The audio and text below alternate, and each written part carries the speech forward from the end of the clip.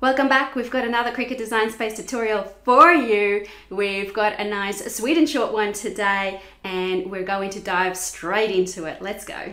Hello, today we are going to have a look at how you can arrange all of your different layers in Cricut Design Space. So we have the ability to move things forwards, backwards, all the way to the back or all the way to the front, just like you would if you're used to working in some other programs like Photoshop, for example. So what I'm going to do is I'm quickly going to pop in some heart shapes so that I can illustrate this to you. So my heart shape lives here in the shapes, and I'm going to pop 4 on so that I can show you what I'm doing. So I've got one heart here. I can use my shortcut keys to either duplicate this, or you can click on duplicate here and you can simply duplicate it out, whatever is easiest for you. Now what I want to do is to change the colors on these so that it's easier for us to see what we're doing. So I'm just very quickly going to choose some random colors, just so that they're more easy to notice what's happening with our different bits and pieces. So if you've got the book, we're looking at page 35 today, and we're focusing on arranging our bits and our pieces. Okay, there we go. So now we've got different elements. Now, if we don't want to have these in a row and we want to make a little cluster and collection of hearts like this, right? And maybe that's not that pretty, but that's not the point. We're just trying to illustrate something else here, right? So here we've got our collection of hearts. Now, what we want to do is maybe we don't want that black heart to be quite that visible, and therefore we want to move it all the way to the back. So to do that, I need to click on the black heart, and you can do that either by clicking straight onto it or by clicking here on the right hand side on the black picture. And I'm going to go up to Arrange in your edit bar up at the top, and I'm going to click on that, and here I can choose to send the elements around. So I can send this all the way to the back, or just backwards by one spot, move it forwards all the way, forwards by one spot, sorry, or all the way to the front. So I can click on Send to Back, and now it's moved all the way to the back of my pieces.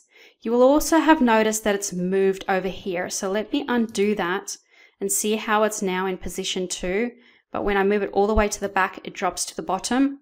So you can actually move your pieces the same way by clicking on it here in the Layers panel, and click and hold and drag, and I can drop it into place down there as well.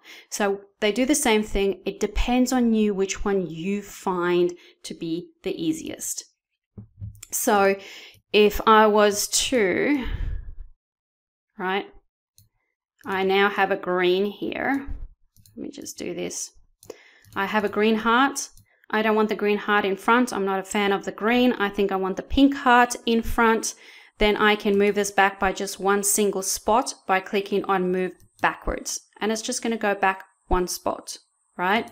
If I want it all the way in the back, I'm going to click on Arrange, and I'm going to send it to back, and it's going to go all the way to the back. So now it's behind the black. It's behind all of my pieces.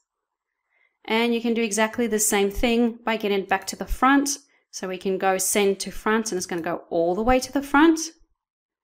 Or I can just send it to the front one at a time. If I click on the purple one and I want to bring it just in front of the pink, I can click on Move It Forwards. And now we've moved forwards a bit. So you've also got in your Cricut Design Space book a cheat sheet for shortcut keys. If you love working with shortcut keys, you can use that in order to move your bits and your pieces forwards and backwards as well. So you've got 3 different ways of doing it. We can either do it with the Arrange up at the top, or we can click and drag, or we have shortcuts as well. So I hope that was helpful. It's very beneficial, especially when you're trying to create shadows. So if, for example, I wanted to create a shadow with my black, but let's say it was in front, right? But I actually want it to be in the back. I can position it there. I can move my green heart to the front, and I can just make it slightly smaller, and now I can have a heart that's got a bit of a shadow on it if that's what I wanted to do. All right, so I hope that helps, and I will see you with a new tutorial again. Until then, bye for now.